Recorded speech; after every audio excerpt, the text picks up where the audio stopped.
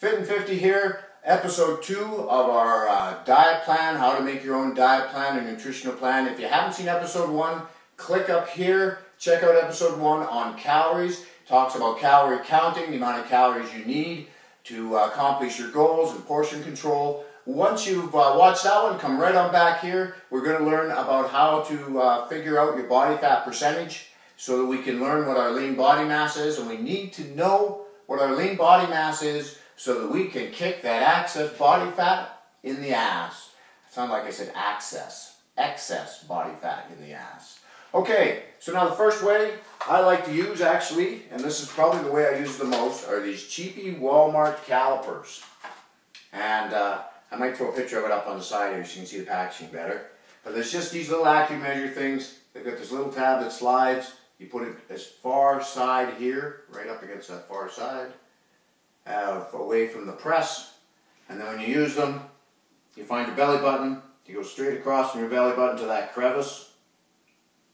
And you take a pinch, and then you press until you hear a click. Then you look, and that says about 3. So then you come over here, and you look in the list, and you see 2 to 3. You come down to your age, I'm 51, and it says 8.8.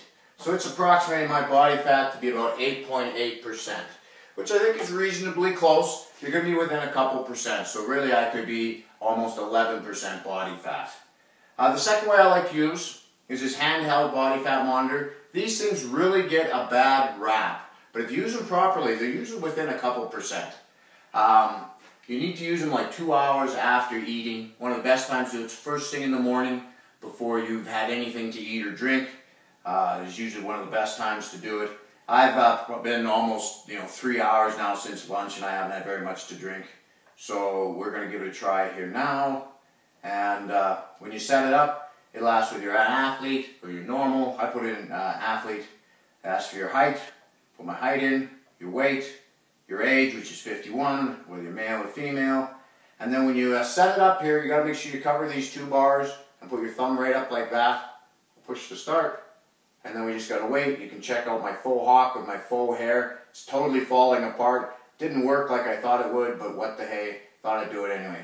Okay, so there, that actually came out. I'm going to move this toward the camera. Just let me know when I'm getting close enough that you can read it. Okay, so there we are. So it shows me at 8.7%, which is virtually identical to what the calipers said. That doesn't usually work out that close.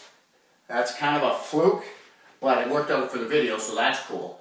But that's not usually works out that, like I say, it doesn't usually work out that close. I gotta quit stuttering on that. And we're gonna move to the third way, and that is to compare our shape with pictures of established body fat levels. So the first one I'm gonna put up there is 5 to 8%.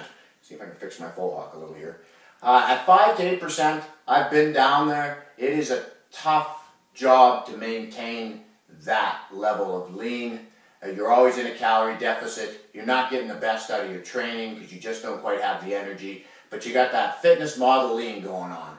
Now the next level is 9 to 13. That's the level I'm in now. And I can maintain this level quite comfortably. When you read the article that I took these pictures from, for Muscle and Fitness, I'll put it in the description below. You'll see that they say this is difficult to maintain. I disagree. As a matter of fact, I had ice cream for dessert with my supper last night. You have to keep everything within reason, but if you understand what you're doing, you can maintain this level of lean. Now the next level of fitness after that, or level of body fat, is 14 to 17%. Now there you've got the morning abs going on.